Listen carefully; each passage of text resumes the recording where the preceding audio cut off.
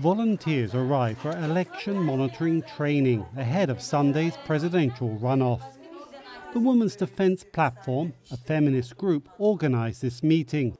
It's part of wider civil society mobilisation in response to a public outcry over monitoring failures in the first round of voting on May the 14th. Everyone went to their homes with great despair. We had a very quiet night, and the day after, when we met with women friends, we said, we have to do something, and that's why we made the call for feminist observers. Hundreds of thousands of people have signed up as election monitors ahead of Sunday's vote. The mobilisation comes after presidential challenger Kemal Kılıçdaroğlu's CHP party acknowledged it bungled election monitoring in the first round of voting. The party admitted it did not have enough monitors and was slow to collate voter numbers amid allegations of voter fraud. As incumbent, President Recep Tayyip Erdogan scored a surprise victory. He may have won nonetheless, but it is clear that there were enough irregularities. We just don't know how many, what it amounts to. Is it half a fraction, half a percentage point? Is it 1%? Is it more than that? Typically, these things are not more than 1 or 2%.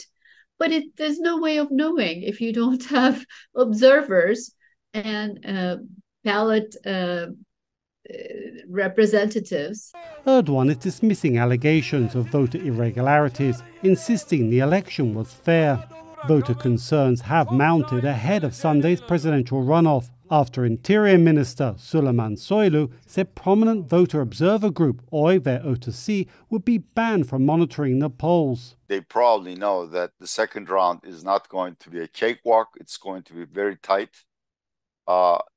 And Soylu wants to make sure that nothing goes wrong. But election monitors at Women's Defence Platform are equally determined nothing will go wrong in Sunday's vote, claiming there is too much at stake. As a woman, claiming your own vote means claiming your life, actually claiming your body, claiming your existence, claiming your country.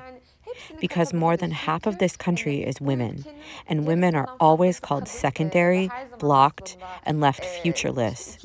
And on the other hand, they are constantly exposed to violence. That's why claiming a vote means claiming everything. Erdogan asserts that Sunday's vote will be fair. Hundreds of thousands of election monitors across the country are working to make sure that will indeed be the case. Dorian Jones, VOA News, Istanbul.